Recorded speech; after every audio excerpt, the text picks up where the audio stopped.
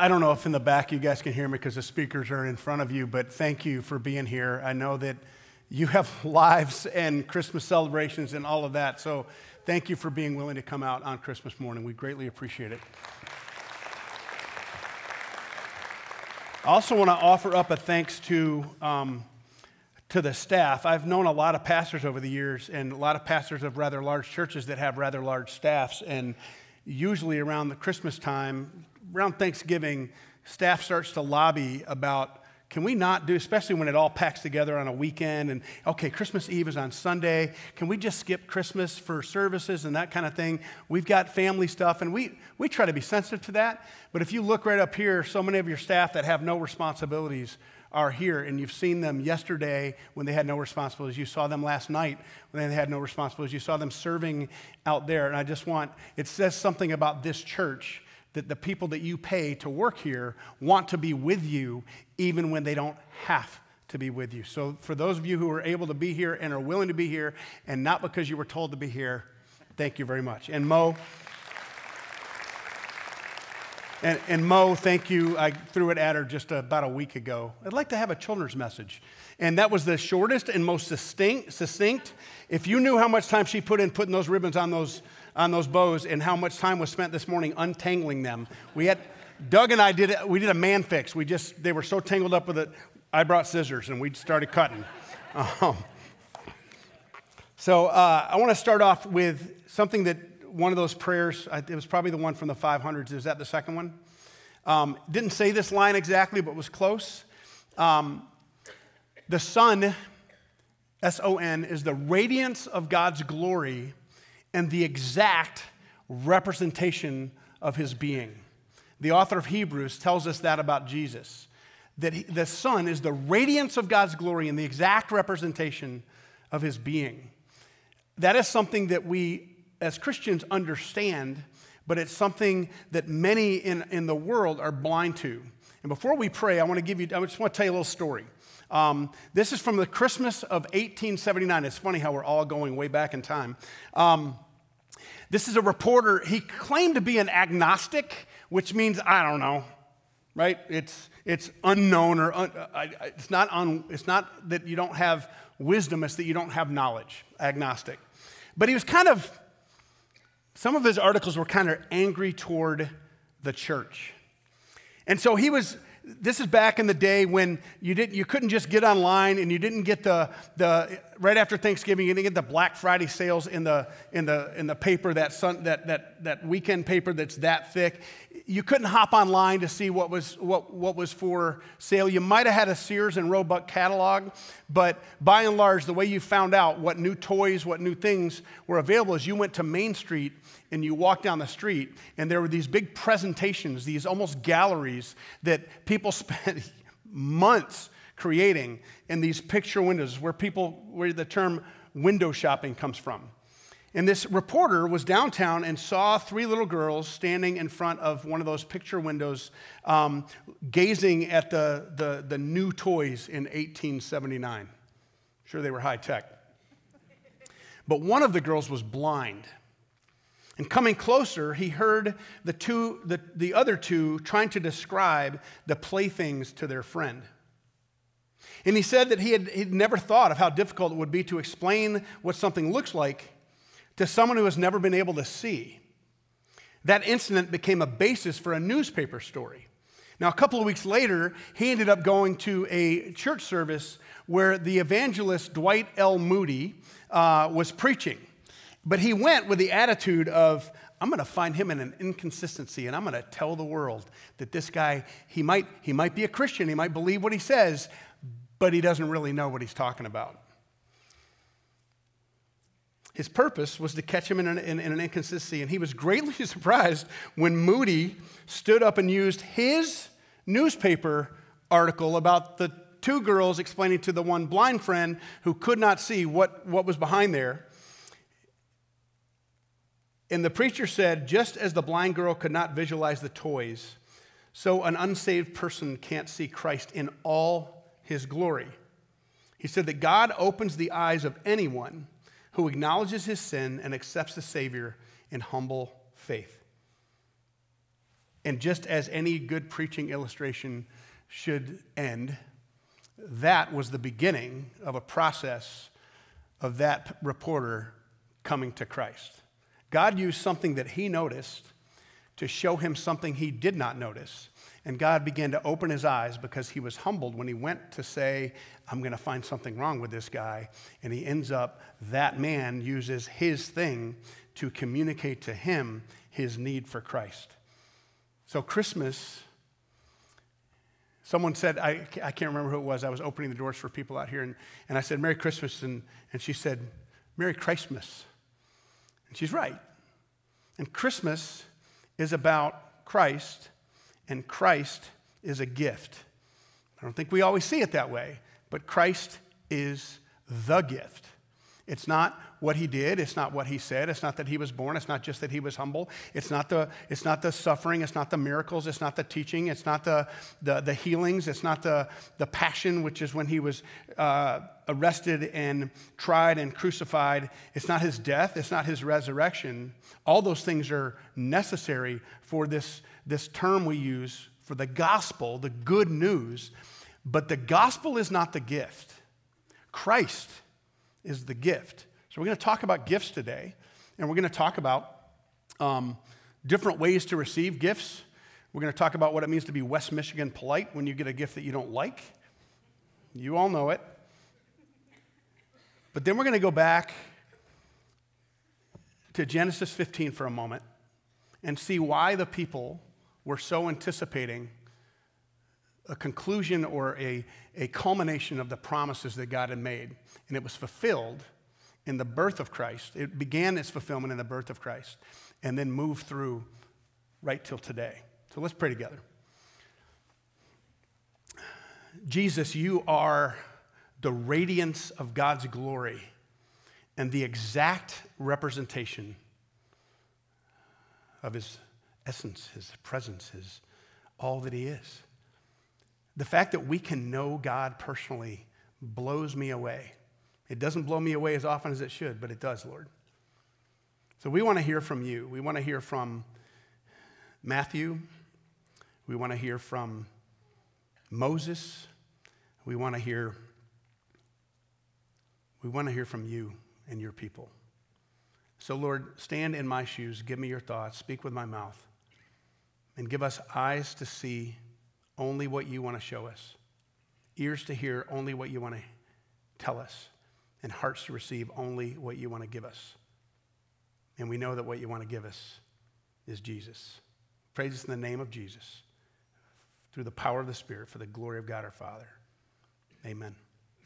So 2 passages today, and then we'll go back and I'll summarize another. Matthew chapter 1. It's interesting to me. We've been in Luke primarily throughout Advent. We've been the songs of Advent. And so we hear of the angel showing up to Mary, a preteen girl. She responds with a song. We hear the angel shows up to Zechariah. He responds with a song. We hear about Mary going to visit Elizabeth, and John the Baptizer in utero leaps in his womb for joy because he's in the presence of the Messiah who's barely past being a zygote. We hear of the angels talking to the shepherds, and we hear of Simeon waiting, an old man waiting because God had promised him and told him that he would not pass away until he met the Messiah. So that's a lot that Luke covers, and I find it, and we'll find out a little bit more about this next week when Pastor Doug talks about what the meaning and what the benefit of being in God's Word really is. And we're gonna launch this new reading thing next year to read all 4 Gospels all the way through 3 times in a year. But it's interesting to me that we have 4 different Gospels, and what Matthew does with the birth of Jesus, the infancy narrative, is very different than what Luke does. And Mark doesn't even have an infancy narrative, the birth of Jesus, and John does it completely differently. But what I think is curious, and what you may not know, is that Luke's gospel had circulated so well that that Christians who were reading Matthew's gospel didn't need all the specifics because they had it. They already had it. So he just gives them a summary of what they already knew. And it reads like this: the birth of Jesus Christ. This is how the birth of Jesus Christ came about. His mother Mary was pledged to be married to Joseph. But before they came together, she was found to be with child through the Holy Spirit. Because Joseph, her husband, was a righteous man and did not want to expose her to public disgrace, he had in mind to divorce her quietly.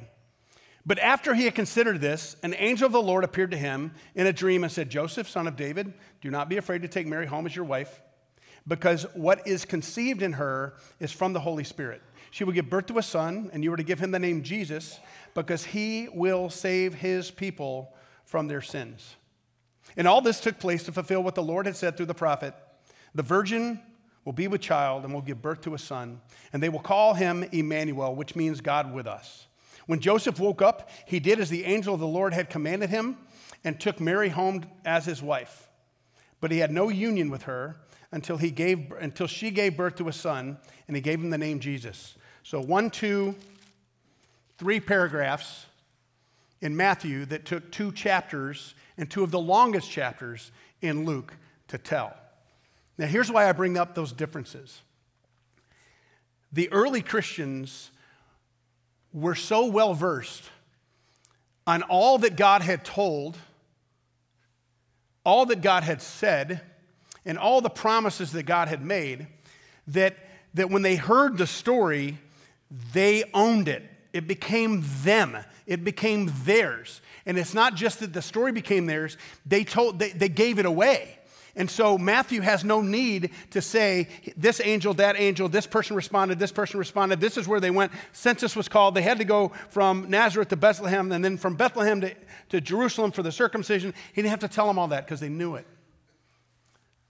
And we know it here, but do we know it? There's a passage in 2 Corinthians chapter 9, verse 15, not specifically speaking about Jesus being the gift, but you're going to hear this a couple of times in this message.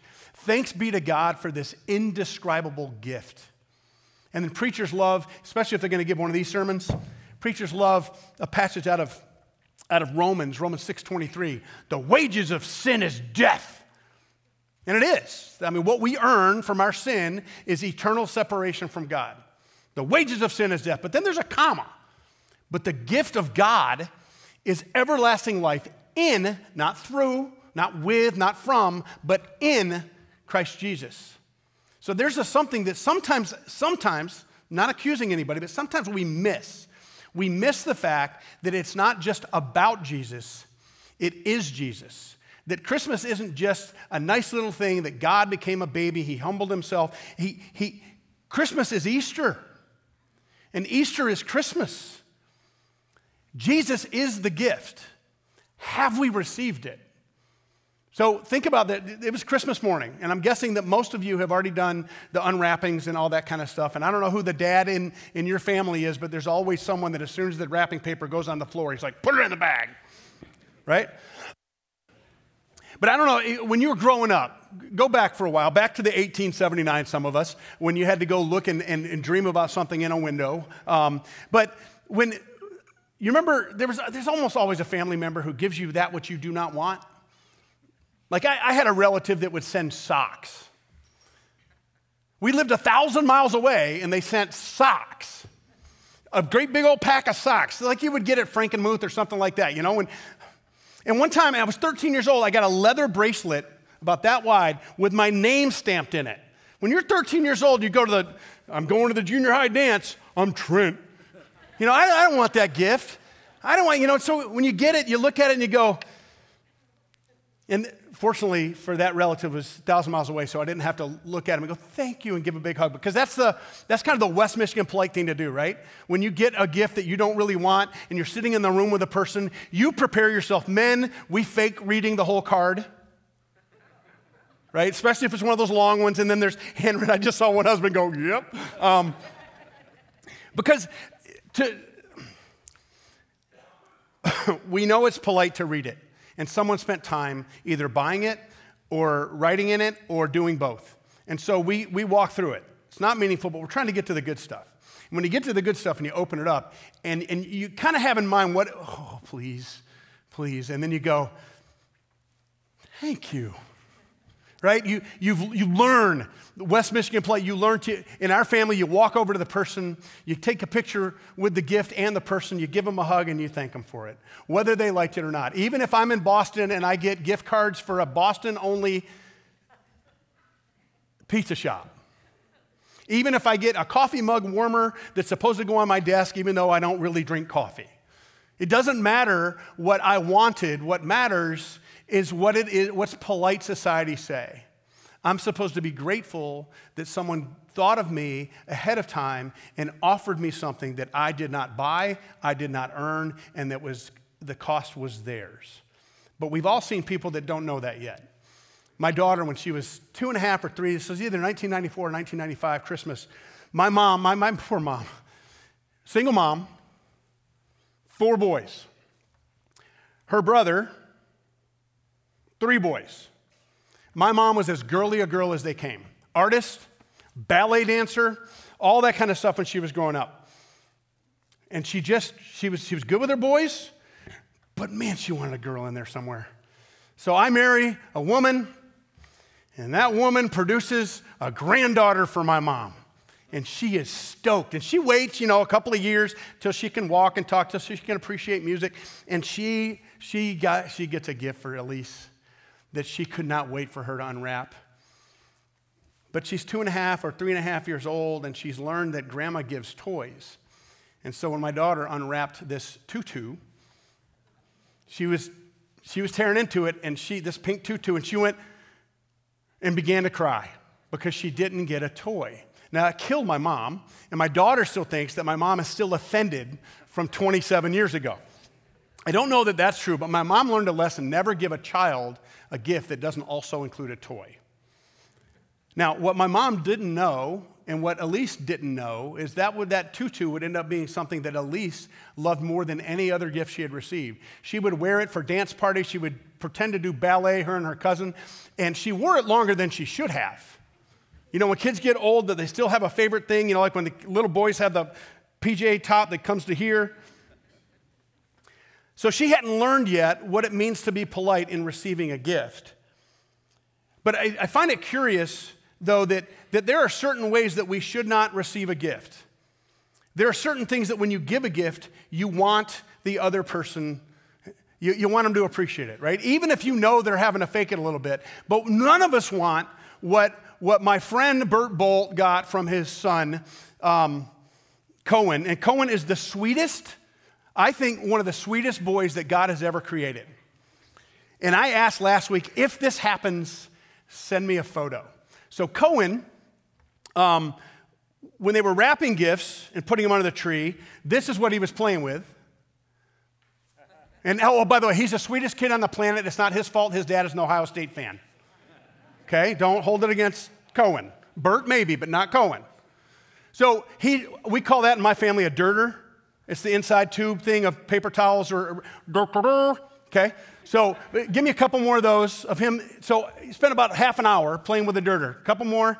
Okay, and then on Christmas, Christmas Eve yesterday, he opened up a gift. He loves dinosaurs. He opened up a gift, and look what he played with. He's playing with a box. Now, which one of us have not experienced that sometime in our lives where you go through all this and the thing that your kid loves is the box or the wrapping paper or something other than the gift itself? Now, Cohen will love those dinosaurs because that box will not last long. In fact, his dad might have already taken it, cut it down, flattened it out, and put it in the recycle bin. I don't know. But the fact that I asked them, because I knew I was going to talk about this today, and it happened, I love it. So little Cohen loves dinosaurs and loves dinosaur boxes. Now, none of us would ever do anything like this with the gift of Christ. But sometimes we get caught in the trappings, the wrappings, or we play with the box. Sometimes we take the symbol of the gift and treat it as if it is the gift. Worship services, music styles, preaching styles, When you meet with people and you pray with them, do they pray the way you want them to? There are ways and times that we get caught up in our stuff, and we kind of forget that it's what's in the box. It's what the box represents that's the gift. And we do, those of you who are in Daybreak most of the time, you don't get to hear this very often, because every time we do a baptism, we give each child one of these boxes. This is just a sample. But what we do is we put a letter inside it that talks about what happened at baptism, and it's dated, and their name is inscribed on the bottom, and the date of their baptism is here, and then it's hot wax is put on there, and it's stamped with a cross shape. And so the point of it is that to remind parents that when your children ask, what's that box, you tell them what Christ has done for them, right? But the other thing it symbolizes is this, that every Bible-believing Christian today believes that whatever's necessary for salvation has already been achieved. That the birth, the Christmas story, the life, the teachings, the miracles, the suffering, the death, the resurrection, and the ascension, that which is needed for everlasting life. The wages of sin is death, but the gift of God is everlasting life in Christ Jesus. That's already been completed. So every time we do a baptism, we get to remind people that, look, it's just a box. It's just water on a head, but it tells us something deeper. It tells us something more. Because when the kids break the seal, when they receive the gift of salvation for themselves and they break the seal, it's just a letter. It's a piece of paper with toner on it. Because what's in the box and the box itself is not meaningless because it's symbolic, but it's not the actual gift. Are you playing with the box? Or have you received Christ as your gift? Some of the other ways we receive gifts is we get gift cards, and then we get to redeem them, which means to buy back, by the way. We get to redeem them for what we want, when we want. Jesus is not a gift card. And you probably have someone in your family, like I have in my extended family, it's not one of my own children, that no matter what you give them, they want the receipt because they're never satisfied with what's been given. They want to take it back and return it for what they want. So that's the person you give gift cards to. But you don't get a receipt from the gift of Christ because you only get the receipt if you've actually received the gift. And there is no one who actually receives the gift that wants to give it back. So I'm going to go back to Genesis 15. Those of you, I've been here 11 years. Those of you who have been here for a while, you've heard me summarize this before. And the reason for doing it today is simple. The people of God, when Jesus showed up, knew about this promise from God. We kind of forget about it because we already have the gift. But the father of the faith, Abraham, God told him that his children, his descendants will be as numerous as the stars in the sky, the seas on the seashore. But then God made a covenant with him. One night when Abraham was sleeping, God gave him a vision, and he told him, this is kind of gross, but we're not ancient, nomadic, Semitic people. Abraham was. He told him to grab a bunch of animals, cut them in half, some big, some little, dig a trench, and let the blood flow down into the middle of the trench. And Abraham knew what was happening because this is how ancient nomadic Semitic people would make covenants with one another, one family to another. This man's daughter is going to marry this man's son, and they would make a covenant. If my daughter is not everything that I claim she will be, if my son is not everything I claim he will be, you can do this to me. You can cut me in half, walk through and dance in my blood. So Abraham, having a vision from God, when God is represented as a smoking fire pot or fire, Abraham, when God walks through it, and he's basically saying, Abraham, if I do not keep the covenant that I've made with you and all of your descendants to come, you can do this to me. You can spill my blood and walk through it. And Abraham knows what's coming. He knows that he's going to now have to say in front of God that if me or any of my descendants do not keep the covenant that I make with you, you can do this to us. And that is the expectation. But what God decides to do is to say to Abraham, that's not how it's going to work this time. God said, if I do not keep the covenant that I've made with you and your descendants, You can spill my blood and dance in it. I'm summarizing this in Genesis 15. You're welcome to read it. And Abraham, if you or any of your descendants from here until forever break the covenant that you've made with me, you can spill my blood and dance in it. So the people of God, for a couple of thousand years, were waiting for the time because they knew they had sinned. They knew that they'd messed up. The cycle of apostasy, how many times people again and again and again and again and again and again and again and again and again saw the faithfulness of God and responded with unfaithfulness. But the people knew. They knew of this promise. They knew of this covenant. It was on their minds. And they knew that God promised through other prophets that he would send someone that we would kill, and his blood would save us. So when the angel shows up and talks to Simeon, when the angel shows up and talks to Mary, when the angel shows up and talks to Zechariah, and he uses words like, today in the town of Bethlehem, a Savior has been born to you, and he is Christ the Lord. When John the Baptizer, later on when he meets Jesus and he says, this is a man whose sandals I'm not worthy to untie, they knew what it meant. Do we? Do we truly receive the gift of God, which is everlasting life in Christ Jesus? In our culture and even in some of our own lives, we respond to God's gift of Christ in a way that none of us would ever want anyone to respond to a gift that we gave them. And that's fear. You ever want to give someone a gift and they go, what? Maybe, as just a kind of a startle thing. But you don't want someone terrified for their own existence because of something you bought, paid for, wrapped, and presented. But if you think about it, that is how many of us, especially in our culture, but certainly biblically, how people responded. Mary was terrified. Angel told her not to be afraid. Joseph was afraid to take Mary as his wife, had to be convinced. Herod wanted to kill Jesus because he was afraid he would take his throne. The shepherds were afraid when they received the birth announcement. The religious leaders were afraid that he wouldn't be who they wanted him to be. The zealots were afraid that he wouldn't be enough. The political leaders were afraid because of the instability of the empire. The disciples were afraid when he walked on water, and John the Baptizer was afraid that maybe he had opened the wrong gift. People are afraid of Jesus. And sometimes I am too, because of what he calls me to, what he wants from me, what he's going to change in me. They're not mad or they're not angry, and they're not afraid of Jesus because he's cruel. He's kind. He's gentle. Take my yoke upon you. If you're weary, I'll give you rest. But we're afraid of Jesus because he isn't safe.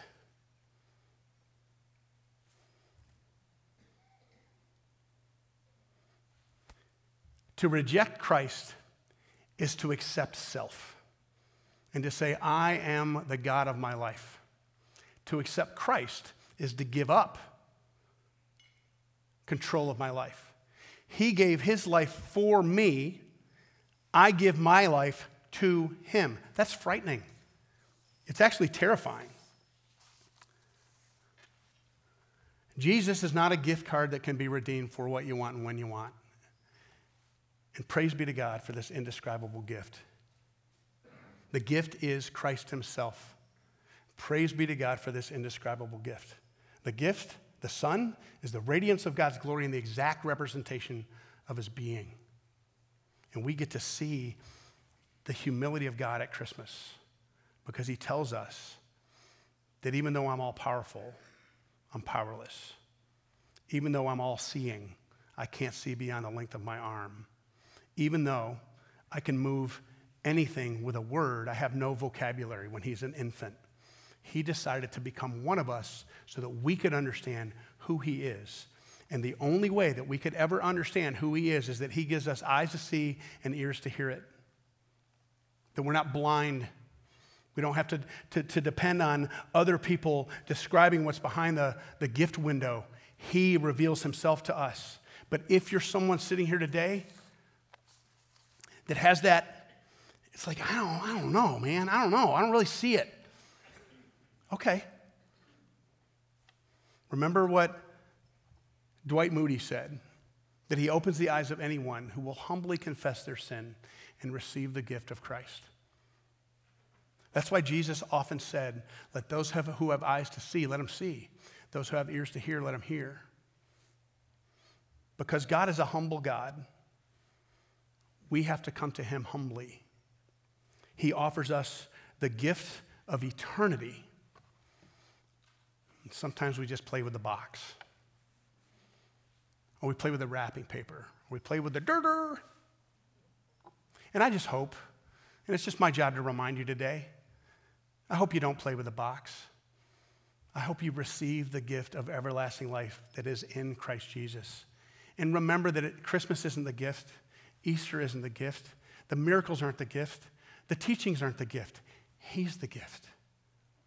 And the beauty of this gift is that not only can we receive it for ourselves, but we can never lose it. So if today is the day to receive that gift, do so humbly. If you've received it before, but you found yourself playing with the box, receive it again.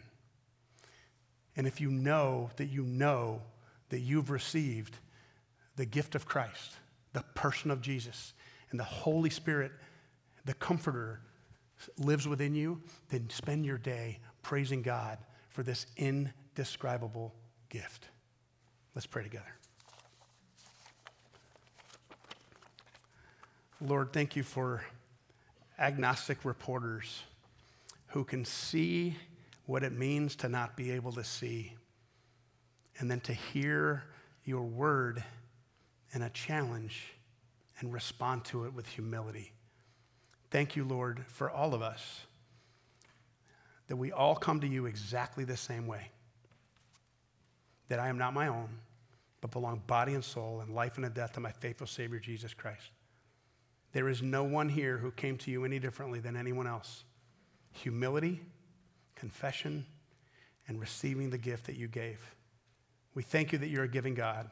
For God so loved the world, he gave his one and only Son, that whoever believes in him will not perish, but have everlasting life. We thank you that the gift of God is everlasting life in Christ Jesus.